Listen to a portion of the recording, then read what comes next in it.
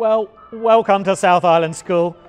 My name's Tom Vignoles, I'm the principal here, and I'm so happy to have the opportunity to talk with you about our school and to show you the school. We have superb staff here, we have a wonderful set of students here who are so friendly, and we also have great facilities for so many different subject areas, and I'd love to have the opportunity to show them to you. Please follow me, let's go inside the school.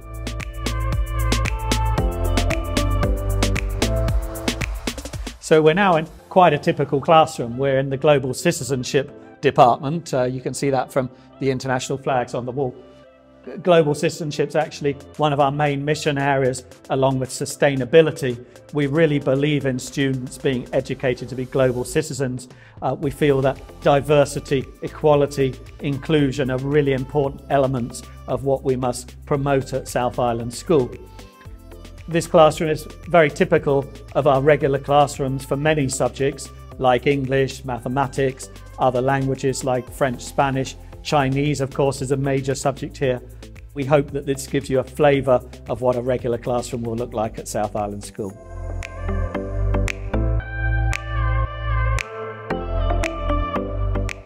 Well, we have so many different specialist facilities at South Island School.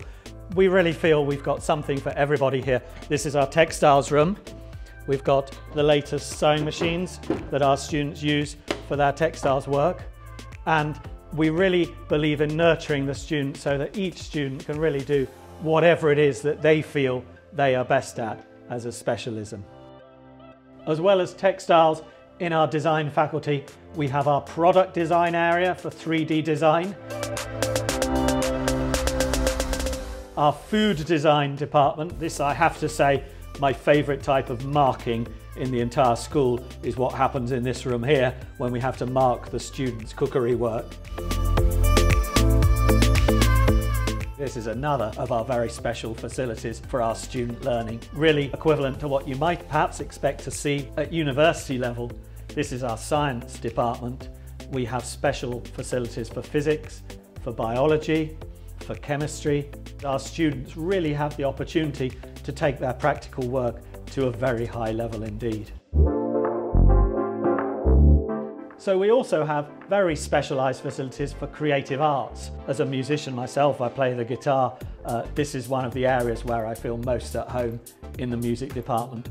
We have so many musical instruments for so many students to pursue their musical talents, and there's something for everyone here.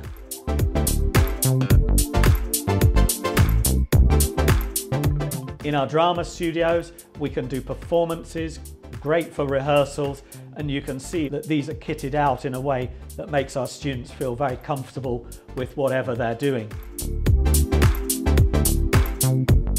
As well as the performing arts, we have visual arts. You can see that our art departments here, we've got tables and desks where students can really lay out their work depending on whatever medium they're using. And we also have the very high-tech media area where our students learn all about film, all about the workings of the media. And I have to say that some of the films the students produce each year really are truly outstanding.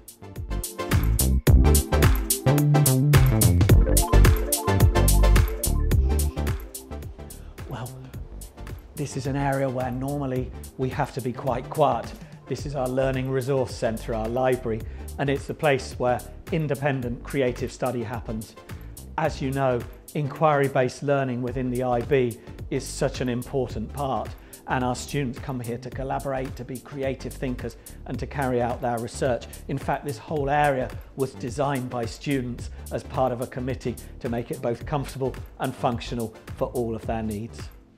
As you can see, this is our school hall, and this is used for all types of performance, for music, for drama, for our very special student-led events like our Diwali night, for our assemblies, again student-led, like our Chinese New Year assembly. Come up onto the stage with me. You okay there? Just imagine what it feels like to stand here and perform to the auditorium. Our students absolutely love it. They work together so wonderfully and collaboratively.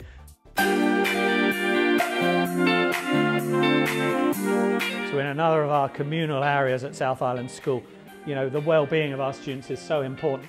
They learn hard, but it's so important for them to relax in any way they can. Yes, I got it in. That doesn't normally happen. But there are so many ways we look after our well-being. Here's one of our vice principals, Miss Lucy Purvis, to talk more about how we look after our students. Hello everybody. We want South Island to have well-being at the heart of everything we do. We want healthy people, places and processes. We want our students to flourish. But success at South Island is not just about academics. And to be successful, you need to relax. So this is one of our spaces where students can come and relax at break time, especially the younger students who absolutely love this area, which is called The Space. They have games to play, they can collaborate, socialise and have fun. There's also performances here, assemblies, and if you're lucky, you might have some of your lessons in this space too. This is the atrium. It's a really popular social hub with the students. They can collaborate and socialise. Some lessons are in here. And at break time, as well as the refectory, students can also buy some tasty snacks. Here at South Island, we are well equipped with sports venues and facilities. Whether you're a swimmer, a basketball player, or keen hockey player, you'll find plenty of opportunities to get active.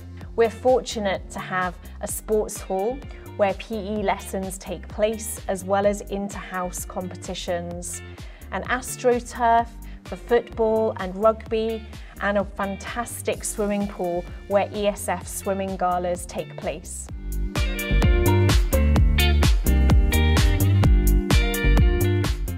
Well, that's the end of the tour. It's been a great pleasure to show you around the school, and we hope you've enjoyed seeing around. If you have any questions, please contact our admissions department, and we very much hope to welcome you as a student at the school and as members of the South Island community before too long. Thank you.